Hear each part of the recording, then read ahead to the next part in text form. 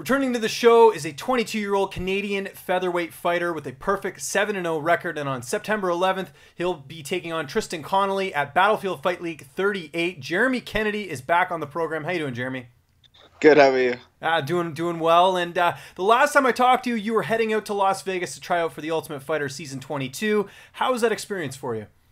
That was a cool experience, man. It was nice to see people all around my skill level, and you know, everyone trying to get on the show, and it was just a cool thing to do a workout in front of Sean Shelby and Joe Silva.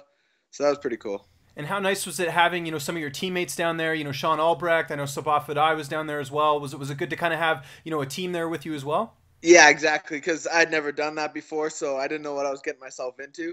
So it was nice that we had a little crew. It's a long day. You're waiting around for a long time. So it was nice to kill some time with guys that I know. Anyways. Now I know, obviously things didn't work out. You didn't end up making the show, but did you take anything away from the experience as far as anything that you learned or anything that you can kind of take back to you to BC? I would say just knowing that I'm on that level, like the guys that were making it through, I felt better on the pads and stuff like that, and I held my own on the grappling. So I know I'm at that level. It's just I guess I wasn't what they were looking for. So that was a good kind of accomplishment. Yeah, and it definitely doesn't hurt, to gain that sort of experience, anyways. Going through it, and at least the UFC got to see who you were too, right? So I Yeah. mean that's important as well too. Now after this, you got a pretty good invitation to go to Team Alpha Male and train out there. How did that all get set up? Well, yeah, I had the fight scheduled with Nelson, and so I really wanted to get like a room full of guys all my size.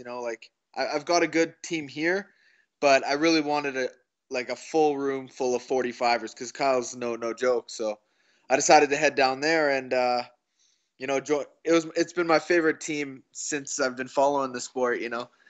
So it was kind of like a dream come true to go train with those guys. Awesome. And yeah, you mentioned Kyle Nelson there. You were scheduled to fight him on the last Battlefield fight card, and you get to Team Alpha Male, and all of a sudden, there's your opponent.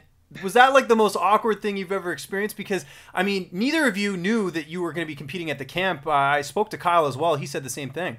Yeah, it's just kind of a, I don't know, crazy coincidence. We kind of had the same understanding though. Like we didn't speak a word to each other the whole time we were there.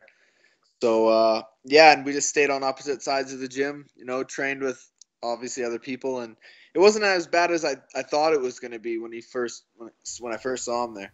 Yeah, and do you think because he's Canadian that you guys were civil? Do you think if he was an American fighter that maybe things would have gotten a little bit, there would have been some bad blood there or something? Yeah, I guess if we were both a little more hostile towards each other at the time, there was we respected each other. Like we just knew it was going to be a good fight, but now I don't think we would be able to do it as much because there's been a lot of back and forth between us. There has. So, Yeah, I was going to say, anyone that's followed you guys on social media, there's been a lot of back and forth, and it's great, as it should be. You two are both, two of the most talented featherweights in this country, both very young guys, so it's definitely a fight I think everyone wants to see, but, I think a lot of people thought that after, you had to pull out with your injury, that you would be fighting Kyle on the next Battlefield card, and unfortunately that is not happening. But first, what was the injury you had that took you out of that Battlefield fight? Yeah, it was. I thought it was my hamstring, but after going to doctors and physio and everything, it was actually a gracilis muscle, which is in between the hamstring and the groin.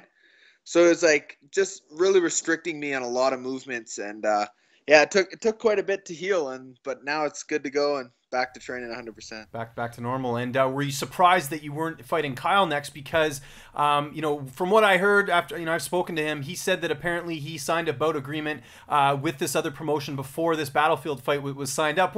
What's your take on that? You're shaking your head. That's a lie.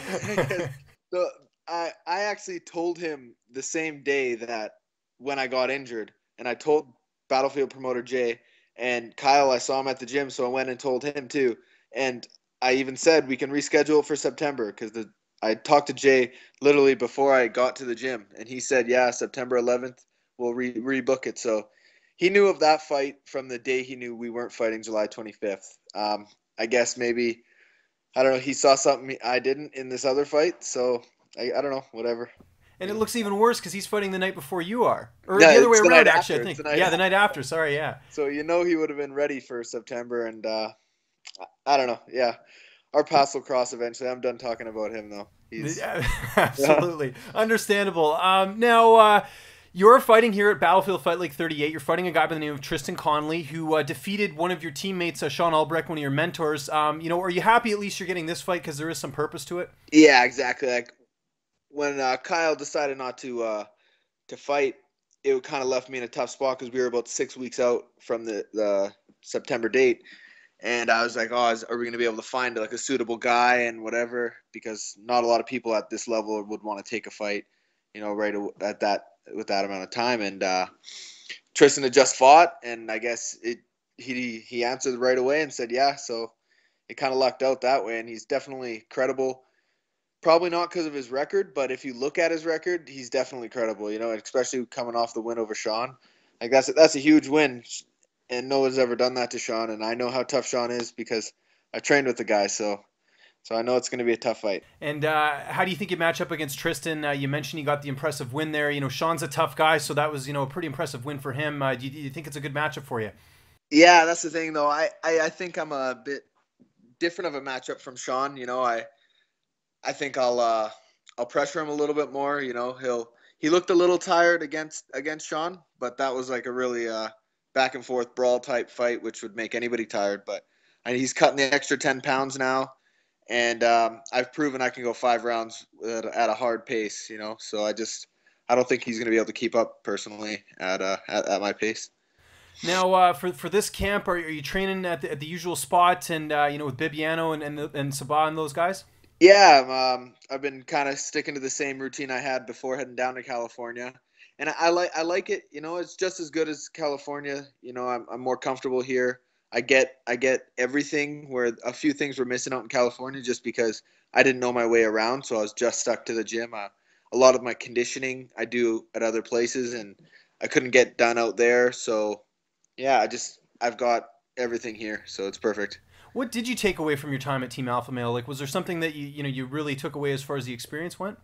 Yeah, like just having that atmosphere, like it's a cool room to be in, man. Like they're like a family there, and they're all around the same size. There's all the skill levels from top of the UFC to entry level UFC to just breaking into the UFC to their regional circuit guys. Like it's the room's full of killers, and it's a good room to be going to every day.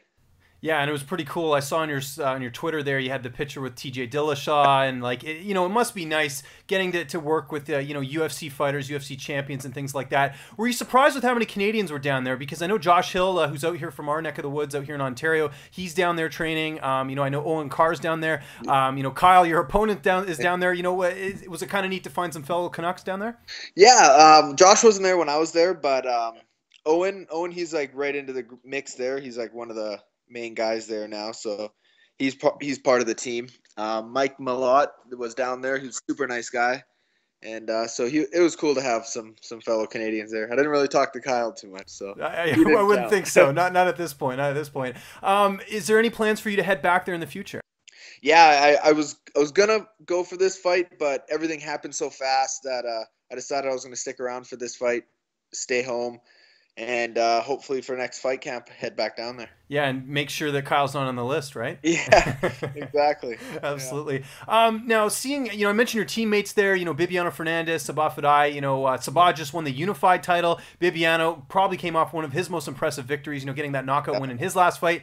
How nice is it being able to train with guys they're kind of carrying that momentum right now? Yeah, it's good. We're all, it sucks for me because I was supposed to fight in May and then supposed to fight in July, and I've been training alongside them all year, grinding just as hard as them, and then they've been getting all these wins, so now it's finally my turn, which is exciting, and I'm just excited to be able to do it, get in there finally after, I think it's been 8 months now, and training all year round, so I'm just ready to go. So I'm excited. And simple question for you, how is this fight ending on September 11th? A finish. I don't really know how or when, but it's a finish. Early first round, second round, I would say second or third round.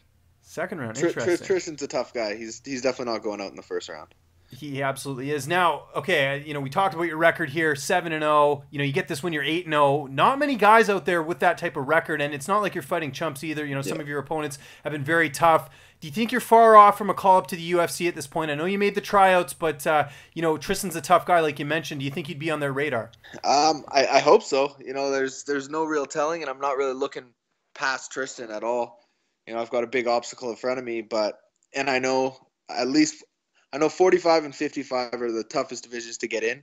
So, I mean, if I'm not ready after this fight, I'm okay with, beating somebody else up. Hopefully it's Kyle Nelson. But I know Tristan, I got a tough fight ahead of me there. So that's all I got to focus on right now.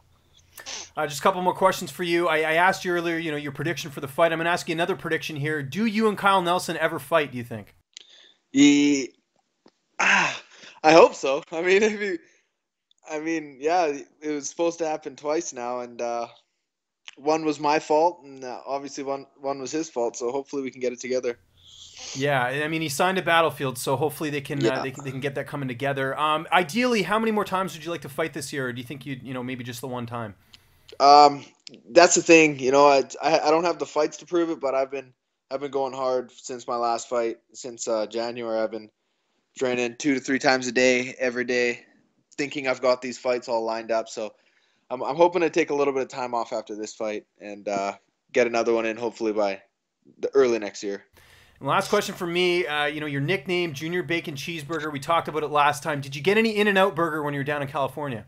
I was going to get some In-N-Out burger, but I looked at their menu, and I'm a chicken burger type of guy too, So all their burgers are for, not for me. I tried it once, and I'm a Wendy's guy. I'll stick to Wendy's. Awesome. Good stuff, Jeremy. Really want to thank you for joining me here on the program. Just let my audience know where they can get a hold of you on social media. And give a shout out to any of your sponsors. The floor is yours. All right. Thanks a lot, James. You can follow me on Instagram at JeremyKennedy19 and on Twitter at JeremyKennedyWC. And yeah, I just want to thank my sponsors, Bloodhound Clothing, Popeye Supplements, Bender Painting, and Ariel Banquet Hall and Convention Center.